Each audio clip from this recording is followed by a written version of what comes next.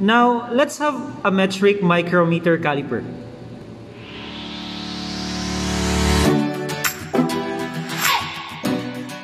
This caliper can measure up to 0.01 millimeters. It is written right here, 0.01 millimeter. As you turn the ratchet knob, the measuring parts open up. This is called the spindle, and this is the anvil. The spindle moves while the anvil does not. Now let's see how this caliper works. Let us start first with the barrel scale. You read the barrel scale by looking at the edge of the part that turns. This is called the thimble. You begin by looking at the marks. You notice that there are two sets of marks. The marks above the line are millimeters, while the marks below are half the millimeters. That means this is 0.5, this is 1, 1.5, 2, 2.5, and so on. Let's stop here just to check if you are with me. What do you think is the mark shown in the barrel scale? Do you say 5 millimeters? You're right, that's 5 millimeters. Let's have another one.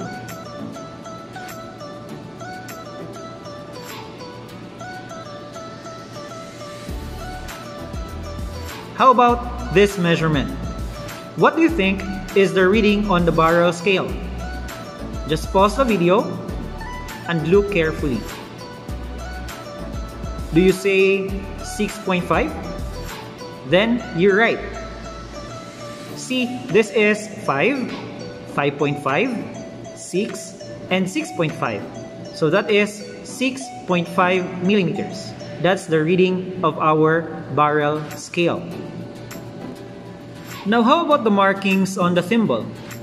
As I have mentioned a while ago, this caliper can measure up to 0.01 millimeters. That is exactly the value of each marking on the thimble, 0.01 millimeter. So this is 0.00, 0.01, 0.02, 0.03, 0.04, 0.05, and so on. Now, let us try to put all of this together and try to figure out what this reading is. First, the barrel scale. See that mark? That is 10, 11, 12, 13. 13 millimeters, right? Then, we read the thimble. Remember that each marking on the thimble is equivalent to 0.01 millimeters?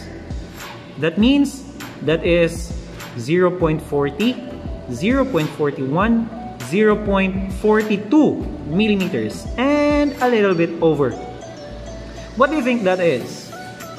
That will be our estimate. So we are going to estimate that, and let's say that our best estimate is halfway. So the reading of our thimble will be 0.425 millimeters, and that 5 there is our estimate. So what will be the reading of this measurement? Just add the reading of your thimble to the reading of your barrel. That means the reading of this one is 13.425 millimeters. That means this micrometer caliper can read up to 3 decimal places. So you must report the reading of this micrometer caliper up to 3 decimal places. Now let's have another example. What about this one? First, the barrel scale. Pause the video and try to figure out the reading of the barrel scale. Do you say 7.5 millimeters? Then, you're wrong. That is only 7 millimeters, right? Now, look at the thimble. Pause the video and try to figure out the reading of the thimble. Do you say 0.44 millimeters? Good. And it's almost 0.45, right? So, what will be your estimate? Ako 8, ayaw pagbuot. Again, that is an estimate, our uncertainty, cause of random error. So, the reading of this thimble is 0.448 millimeters. Then just add it to the baro scale and you have 7.448 millimeters. Got it? Very good. Let us try another example. What will be the reading of this measurement? First, the baro scale. Pause the video and try to figure out the reading of the baro scale. Done? Do you say 16.5 millimeters? You're right. This is 15, 15.5, 16, and 16.5 millimeters. So, 16.5 millimeters. Now, look at the thimble. Pause the video and try to figure out the reading of the thimble. Do you say 0.23 millimeters? You're right. And it's a bit over. So, estimate. What is your best estimate? Ako 7. Kung 6 imuha, that is your estimate. Remember, that is an estimate. That is our uncertainty.